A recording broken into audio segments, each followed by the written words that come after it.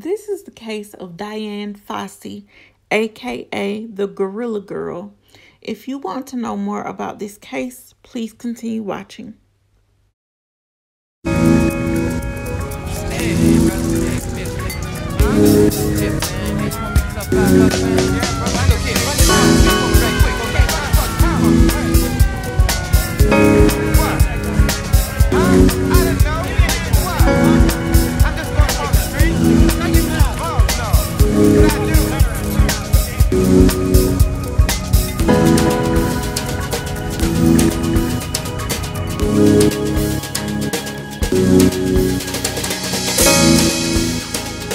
You are watching Roll a Mile in My Shoes TV.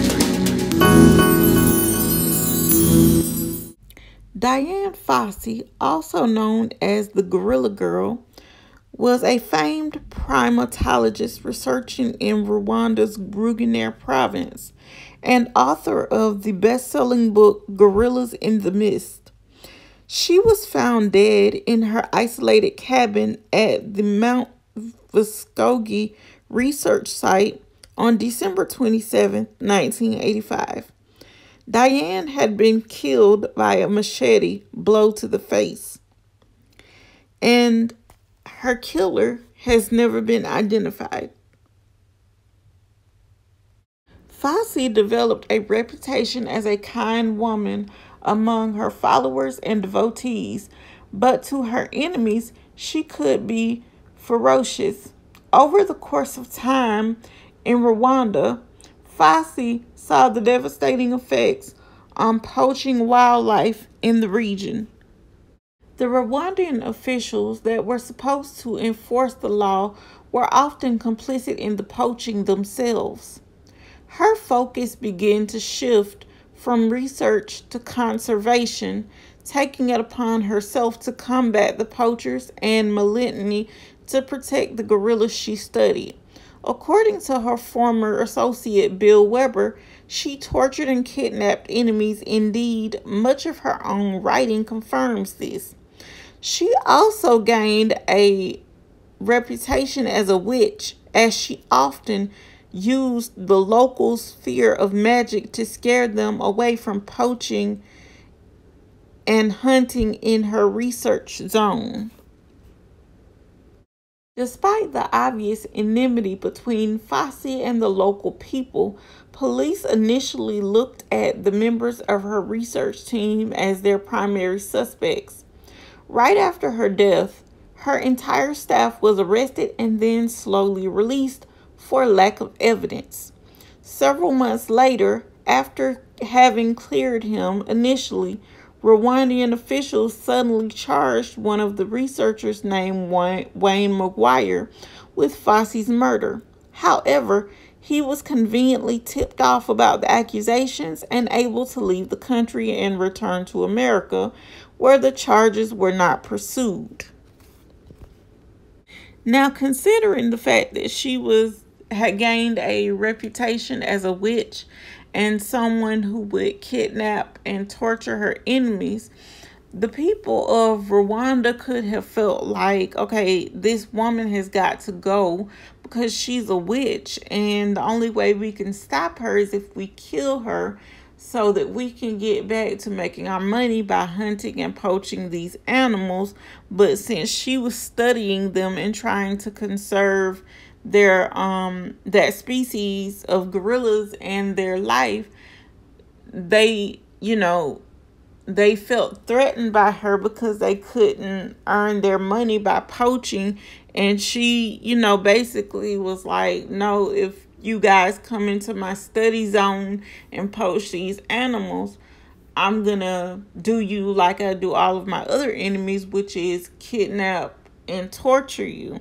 So I'm pretty sure they felt like they had to stop her by any means necessary. Now, fortunately for Mr. McGuire, America did not pursue these charges. And for this reason, many people believe this resolution to be a conspiracy by the Rwandan investigators using McGuire as a scapegoat to protect the poachers and officials.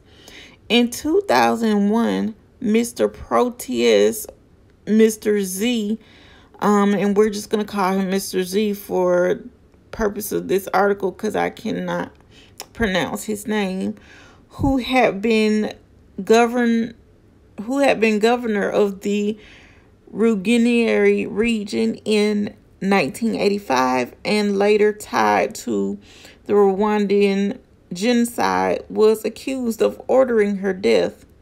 And this makes sense because, you know, officials and the locals saw her as a witch. And just because you are a high-powered official does not exempt you from certain superstitions that you may have been taught and that you may have grown up with.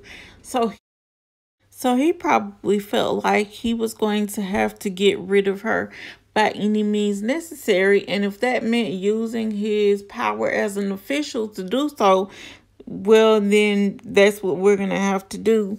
Because, you know, he felt like since he was a part of the poaching, she was affecting his money as well. Now, I don't have any proof of this. This is just a theory and an opinion of mine.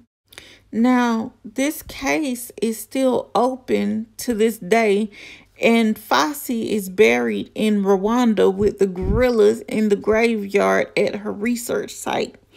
Now, I feel like the people of Rwanda, or should I say the government, if they care even, should reopen this case and test that machete that she that was used to kill her. They should test that for touch DNA and fingerprints. That is, if they have that, you know, capability. And if they don't, they should send it off somewhere so that it can be tested for touch DNA and fingerprints, to see if they can, you know, at least find out who her killer is, even if they're not able to be charged and prosecuted, simply because they might already be deceased as well. But I'm sure her family wants closure to this, and also her friends and the people that loved her for the work that she was doing. So even if no one is able to be prosecuted or charged, at least give the family, friends, and loved ones and her followers some closure so they can know at least who did this to the woman that they loved. But unfortunately, guys, that brings me to the end of this video. If you like this video, please don't forget to leave me a thumbs up, a like, and please don't forget to leave me a comment down in the comment section below. Please make sure that it's positive. And if you are not already subscribed, please make sure you subscribe, because liking the videos and subscribing to the channel as well as leaving a comment also helps this channel out. But until next time, guys, thanks for watching, and I'll see you on the next one.